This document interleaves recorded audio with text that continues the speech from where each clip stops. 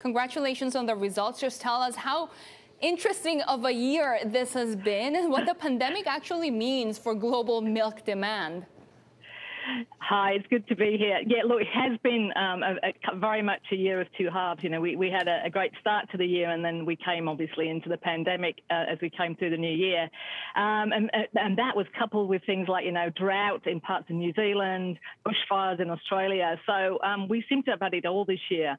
So it's really pleasing to see the way that the results have held up. And, we're pleased with the year's results, but we're very cautious about what we're really facing into. Things are currently holding up okay, but we're still seeing parts of our business impacted by COVID, particularly our food service business. Interestingly, in China, it's rebounding back in quite a healthy way, but across other parts of Asia Pacific and other parts of the globe, the food service business is still kind of taking its time to come back. That's partly been offset by our consumer business. So we have people, obviously cooking more at home, and we're seeing good demand growth in terms of, things like cheeses and butters and creams as people are cooking at home. So one of the benefits of our structure is that optionality of the different channels that we have. Tell us about that optionality. What's your strategy going forward, given all of these uncertainties around the world? Where will you focus on? Are you thinking about more cost cuttings? What's the strategy?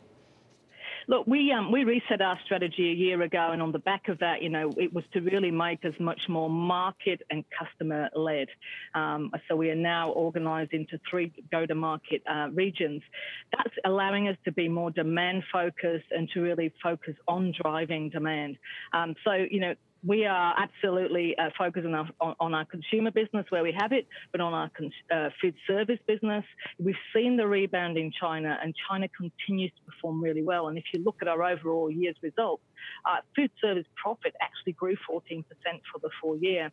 So we're confident when it will come back, and we're partnering obviously with our major customers right across our food service business to make sure that when they're ready, we have the product available and we're ready to go. We are expecting and preparing in some respects that we may see some price contraction. With customers and with retailers, potentially if we go into recession and wallets start to tighten up, we're looking at formulations that allow us to really adapt to that shifting demand and that shifting spend that's available out in the market. So we're kind of planning for the worst and hoping for the best. Judith, do you expect Fonterra to benefit because of its New Zealand roots from the Australia-China trade tensions that we're seeing? And how much of your future growth do you expect to come from the Chinese market?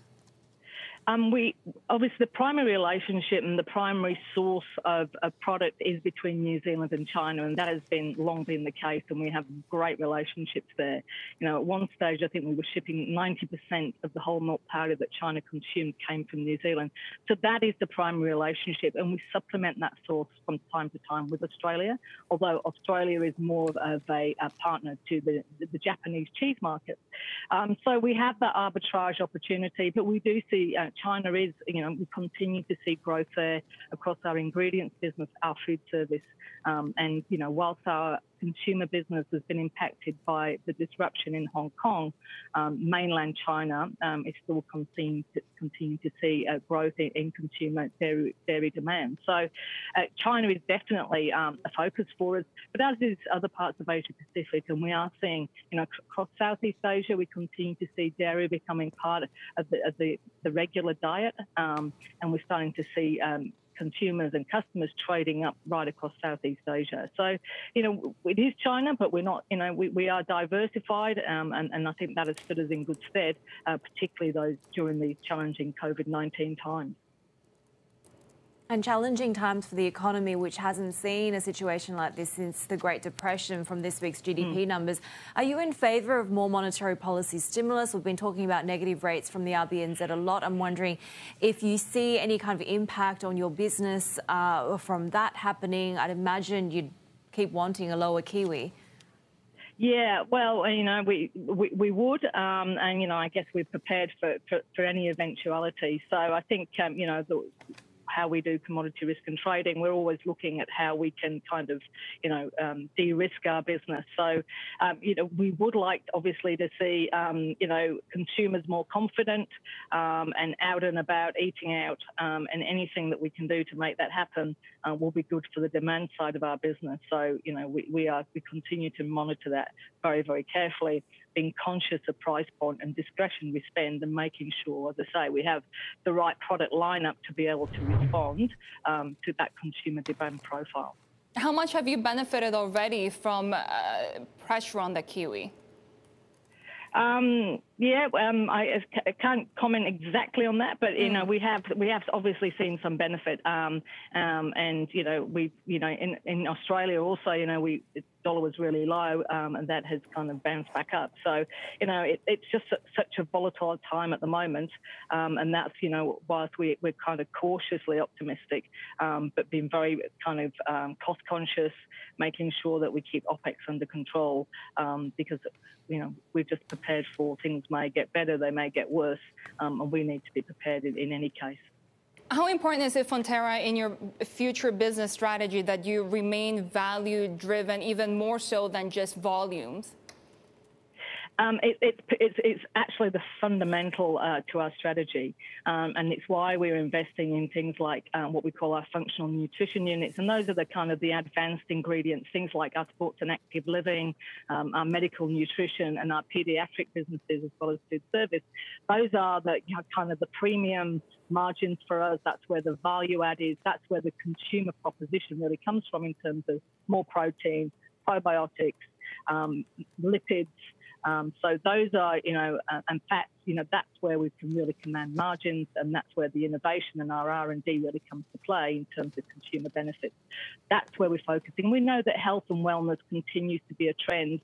Even when wallets become tight, people are conscious. They need to stay fit. They need to stay healthy, and mentally and physically.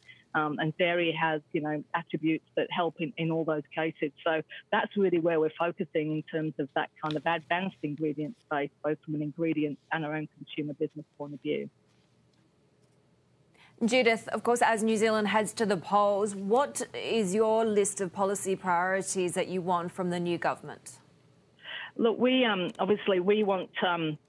It's all about our farmers and really kind of making sure that our farmers have got sustainable businesses.